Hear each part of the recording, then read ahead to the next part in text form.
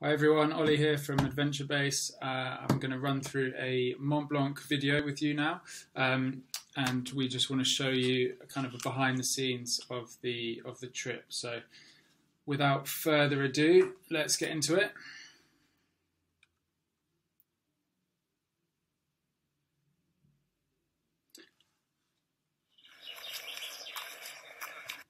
So this is the starting point in Bellevue. We're just walking where the train would usually go.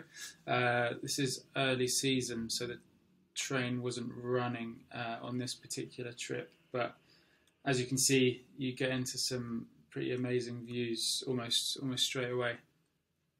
Oh, really? You come up here? Yeah, it's so nice. You go up, like, see that up there? If you see any marmots. So this is the train line where you'd normally take the train up to the Nideg, but on this trip the train wasn't running. This was early June, so there was still quite a lot of snow on the train track.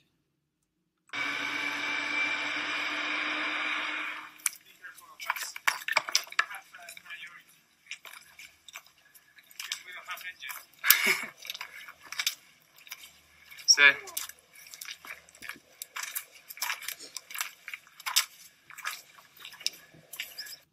here we're approaching the Nideg train stop. You can see here how much snow there is where the train would pull in. So yeah, it adds about an extra hour of hiking from the Bellevue, so it's not too bad.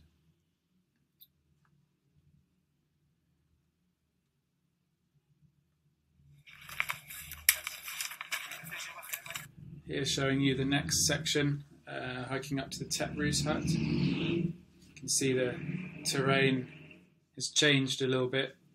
It's quite rocky, still some snow on the ground. We're not wearing crampons or harness. We're using a rope at this stage because it's still a fairly mellow trail.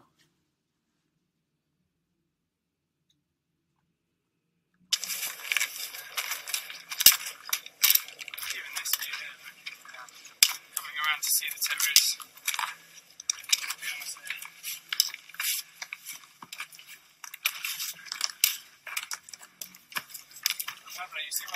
You can see the Teprus refuge just there on the right, and up there is the Goûter hut on the top of that ridge.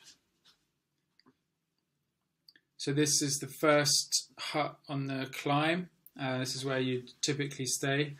We're just going to do a quick walk through, show you inside.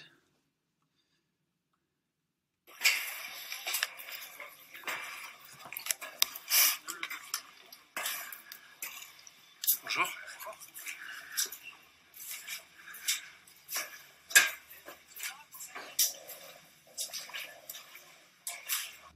So this is where you would store your boots and your crampons and harness, helmet and ice axe. All the hardware is kept in this sort of locker room.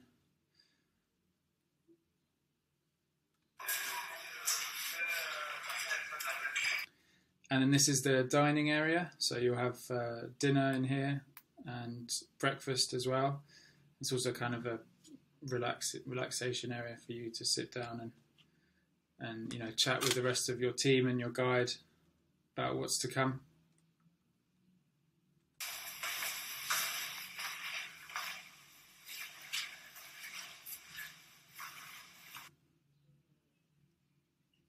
Okay, we're going to show you a dorm room. So everybody sleeps in the same kind of style rooms in these mountain huts. They're all pretty similar. They typically look like this. So it's fairly cozy, but remember you're only there for a short period of time. Okay, so after the Teprus, we head towards the Goûter, and that means the crux of the route, the Grand Couloir. So let's move on to that now.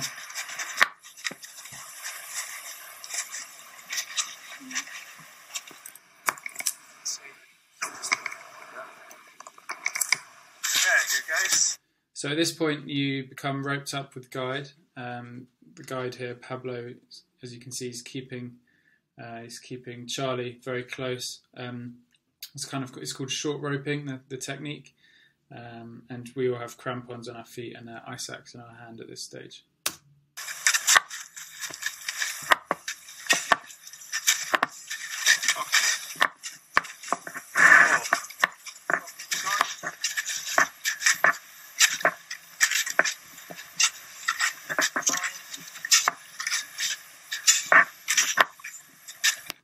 So they're just crossing the Grand Couloir here. It's important to keep moving and listen to what your guide tells you at this point. It's not the kind of place you want to hang around too long, so it's definitely a focus moment.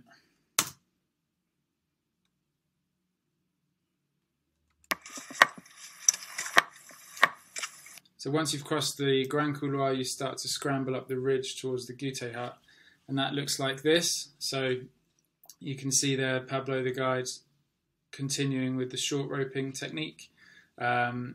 It's fairly technical. You can see here using your hands.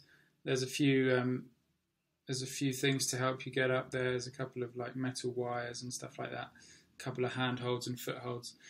And then this is us reaching the top. This is actually the old Goûter hut, which is still there. This signals the end of the scramble and kind of the end of the lower section of the route. And then we will turn the corner here and we'll see the new Goûter hut just around the corner there. There it is, top right of the screen, big sort of space dome.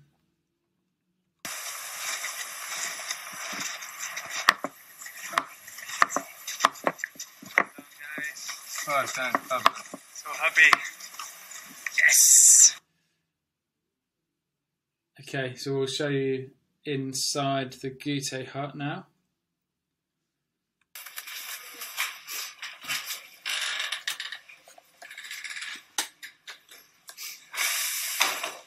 So again, this is kind of the boot room, kind of locker room where you'd store your boots and hardware. You can pick up a pair of Crocs to wear inside the refuge.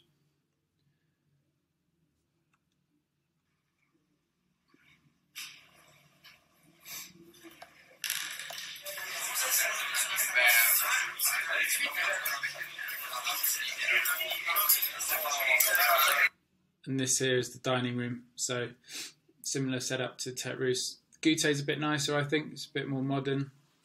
The views are incredible out the window, and yeah, this is where you'd have dinner and breakfast the following morning.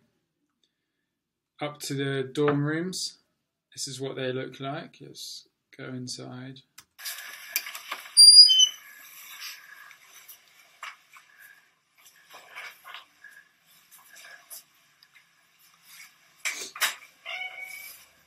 So again, it's a dormitory style setup, and typically one on the top, one on the bottom. A little bit more space in the Goûter hut than in Tête Rousse. And this is the view. Amazing. Right, summit day. So here we are back in the boot room. It's early doors, it's pitch black outside. Everything's a bit blurry, and we're just wandering out here into the night sky.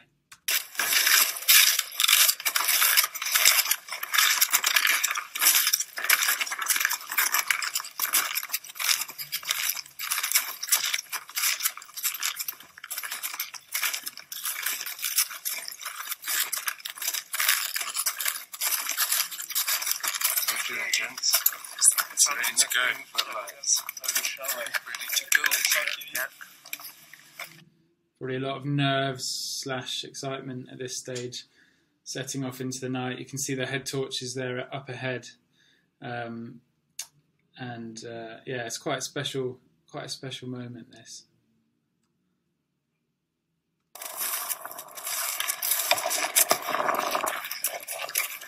It's gonna be the cold hour. That means it's gonna be super cold. Okay. You know what? When the sun goes out, it's gonna be super cold.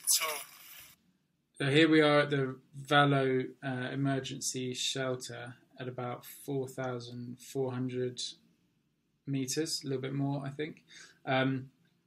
this is kind of a place where you can just stop and reassess and go through the final plan.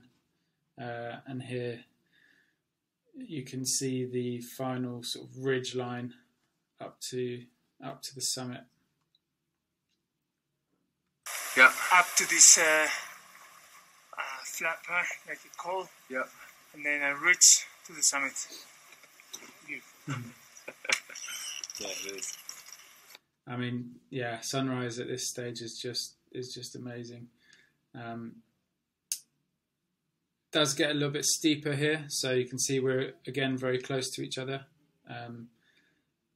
It's not super technical, but it's definitely time to focus again, especially as you're also gaining altitude at this point. And here we are on the final summit ridge. Sun's up now. Big smiles. That was incredible. Cheers, Pablo. Oh my. Yeah. Yeah. What an honour. Come on. Hey, Well done, boys. Wow. Woohoo. So worth it. Well done, Well done, good buddy. work. Well done, Charlie. Well done, boy. Amazing. Absolutely amazing. And that's it. So thanks for watching, guys. Hope you enjoyed the video. Hope you found it useful. Get in touch with us if you have any questions, and if we can help at all, we'll do so. And yeah, we hope to see you soon.